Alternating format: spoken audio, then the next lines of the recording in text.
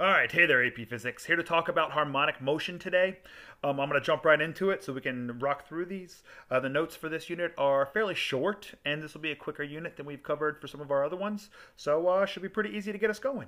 A reminder, and you can read the big ideas here, and we've used them in every single one of these in some point, maybe not for every unit, but at least in some units up to this point. So they are all things that should be familiar with you and with what we've studied to this point. Just realize that we're going to be looking at big ideas 1, 2, 3, and 4 for this unit that we're going to be covering next.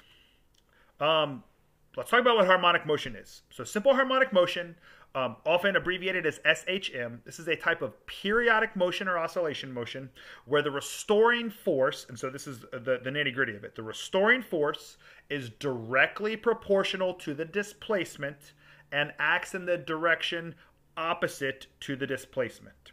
So, explained simply in very short terms here, there's a repeating motion due to a restoring force. If we look at our pendulum right here, if we pick our pendulum up to this point and release it, it's going to fall down. And it's going to have some velocity down here, right? And that velocity is going to cause it to move back up to the other side, and then it's going to fall back down again. And it's going to change back and forth. We looked at something very similar when we talked about conservation of energy and how gravitational potential energy changes down to kinetic energy and then back and so forth and so on. Gravity is the restoring force here that causes this repeating motion. A similar thing can be looked at in springs. So if a spring were just hanging here, it wouldn't necessarily be gravity that would be causing the restoring force, but if we pulled down on this object that's hanging from a spring, then it would go through a similar repeating motion due to the restoring force of the spring and Hooke's law. And so a quick reminder of what Hooke's law is. It's the force in springs. We did cover this in dynamics, but that's been a long time at this point. So Hooke's law refers to the spring constant corresponding to the source of periodic motion in this case. So some springs are going to be stronger than others, and thus that K value will be stronger in them, and so we'll have a different restoring force in the spring that will be repeating over and over here. The assumption here for simple harmonic motion is that there's no friction to slow the motion down. And we're going to talk about that a little bit later here. We'll talk about what's called damping forces.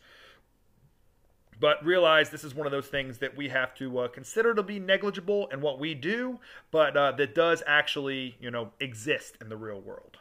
So let's talk about what oscillations are. We got to define a couple terms here before we can continue on with the rest of this. So an oscillation is the regular variation in magnitude or position around a central point. So the pendulum swings, comes back, one full oscillation. An object hanging from a spring goes down, comes up, goes back to the starting point. One full oscillation. It is one full cycle of this repeating process. A good way to think about it, if we go right back to our last unit that was gravitation and circular motion, it's one revolution. It's the same idea as one revolution is an oscillation, but because it doesn't actually revolve all the way around, we call it an oscillation here instead.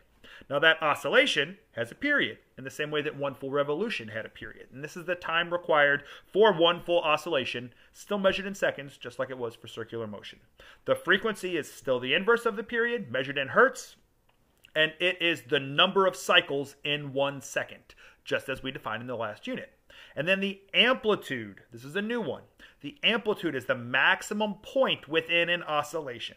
And this is measured in meters. So you see A right down there, this would be the amplitude. So if we graphed this right here, and we'll look at how we would do something like that in a second. But if we graphed this motion, we'd have its highest point right here, and that's its highest point. And then it would go down to its lowest point there, all the way down to the lowest point. And then it would come back up to the highest point, it would come back up here. So we get essentially a sine or a cosine wave as a graph if we graph the motion of an object in harmonic motion. The same thing would happen with a spring.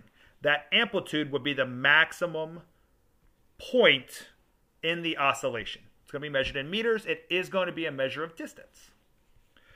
So a simple pendulum.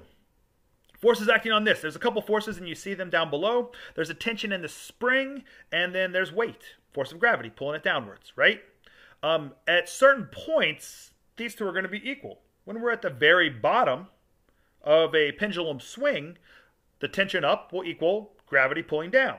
but because it already has a velocity, it will continue to move on, and so there will be an acceleration directed in different directions here that will cause the mass to continue moving back and forth. So the acceleration of the pendulum at its maximum is in the direction opposite of the motion at the highest point. So we see this pendulum here swung from this bottom point up to here, but it has an acceleration right here that has slowed it down because it's going in towards the center, and that's measurable. We see that right there.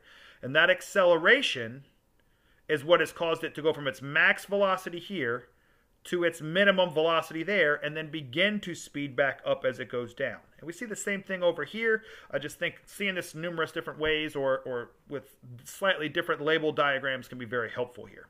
Now to see it actually in practice.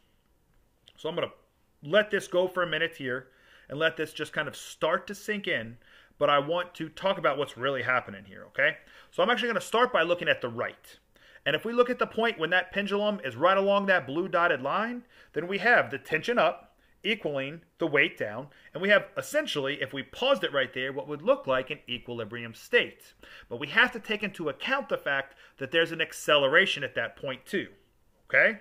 And we see the change in acceleration as this direction is also changing and how that's affecting the velocity. We see all of that happening right there. Now the maximum acceleration is going to be at the maximum height, because that's when it's going to have also the maximum x component to this tension. So if I were to try to pause this right here when it's at its max point, then we would have the maximum x component either inward, depending on which side it's on, the maximum x component to this tension force, and thus the maximum acceleration. Whereas when they're in equilibrium, I have just the acceleration in towards the center, similar to our centripetal acceleration, because all it's doing then at the bottom is changing direction.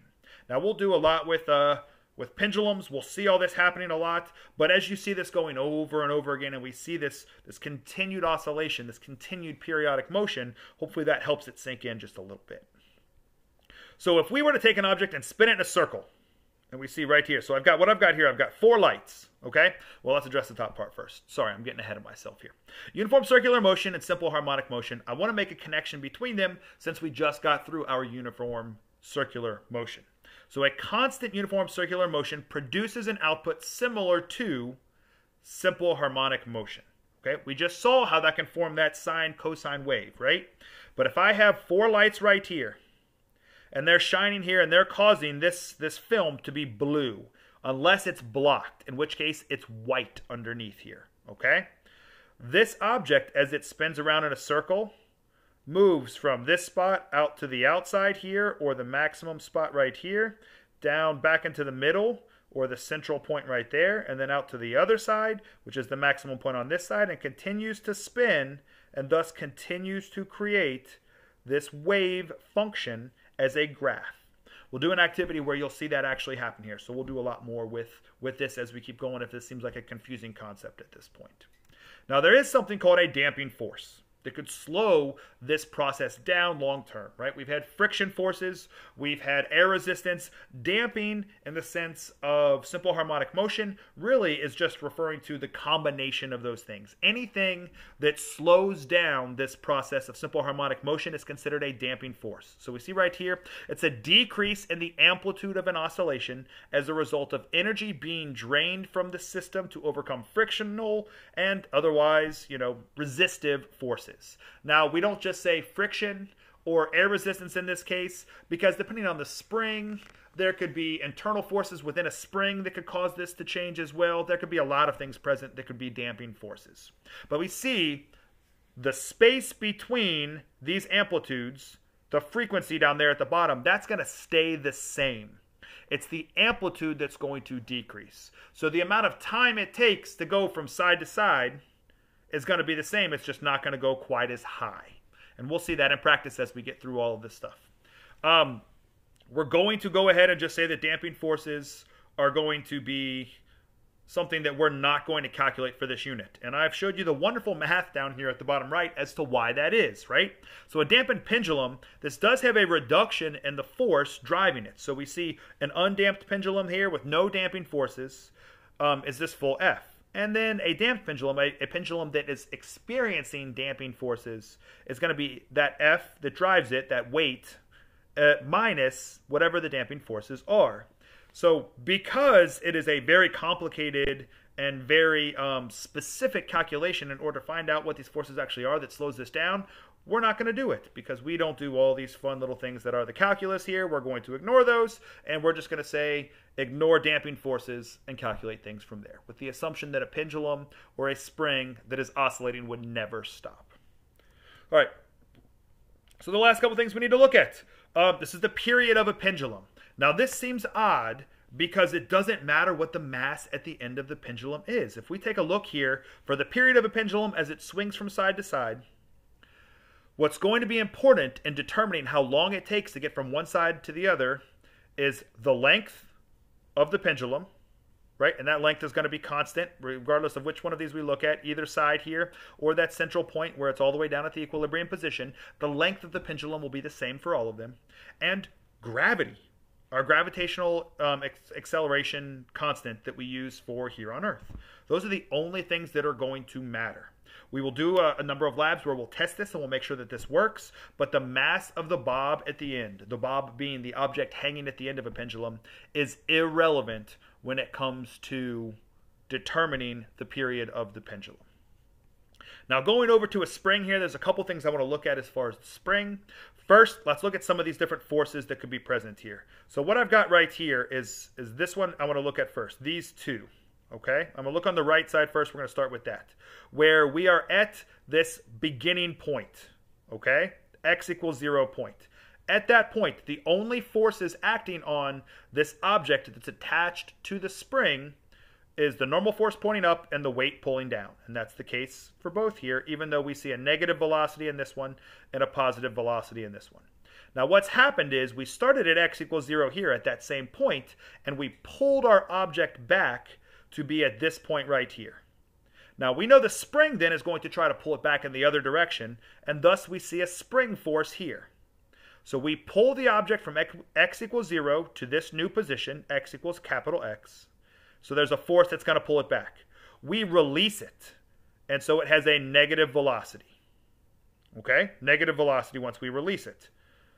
It moves past this initial point here where there's no forces at all moving in the x direction, but it has this velocity, so it continues to move past it and compress this spring here to a position of x equals negative x. And again, this is assuming no friction and no damping forces. It will move to this x equals negative capital X here, where we will have a maximum force that is a compression force pushing back out from the spring because the spring was compressed that will move it to the right. It will pause briefly.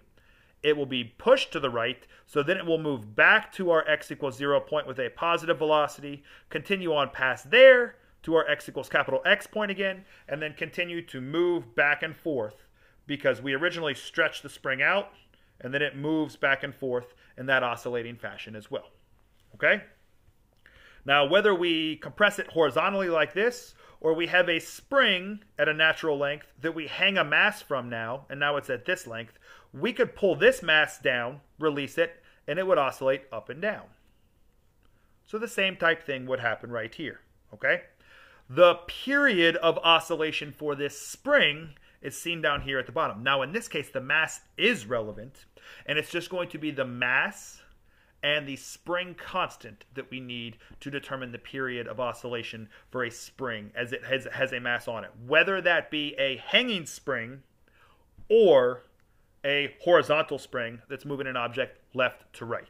The difference here being the natural position of a spring. Really right here you see this equilibrium point where the weight pulling down. So if we just hang a mass from this spring, we have our equilibrium point where mg equals ks. We could use this, knowing the mass of this object and gravity, obviously we're here on Earth. We could find then the total weight pulling down and the displacement of the spring from its original position. This was Hooke's law that we did back in dynamics to find our spring constant, which we could have here. We've known the mass in order to find that, and then thus we could stretch this down and find the oscillation of the spring as it goes up and down from there. Okay? That will be irrelevant to how far we stretch the spring. All that will matter in this case is the mass that's hung and the spring constant. So I hope this gave us at least a good introduction to what we're going to be looking at for harmonic motion. A reminder that we had our 4 big ideas, and we'll get much more in depth into all of this as the unit continues.